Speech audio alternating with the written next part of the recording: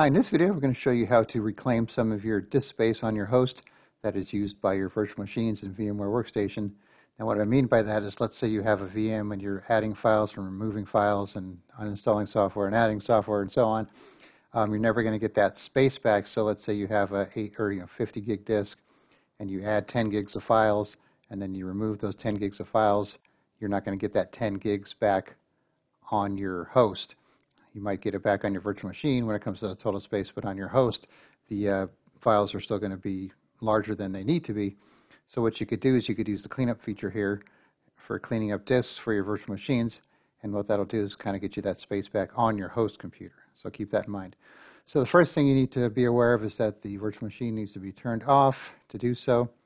So let's go to our files here. So we're going to do this Windows 11 Pro VM, which is right here. So if I right click on this, go to properties, you can see that's the size there. Let's take a picture of that.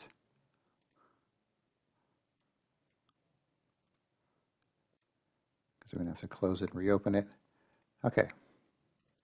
So now what we do, go back to our VMware Workstation, right click on the VM, go to Manage, and then Clean Up Disks.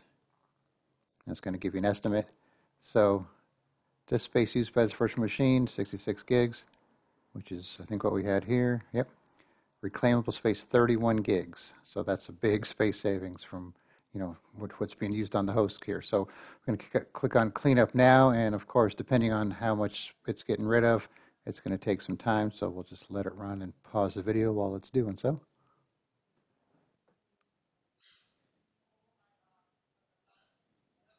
Okay, so it took a few minutes here, maybe 3 or 4 minutes, so it's finally finished. So we'll click OK.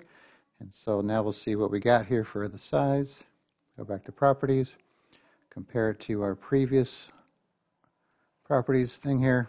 So we went from 68 or 66.8 gigs used on the host hard drive for this virtual machine down to 35.1. So that's quite a bit of savings. So I guess that's maybe something you might want to think about doing, or doing once in a while at least. I don't think there's any repercussions in doing it.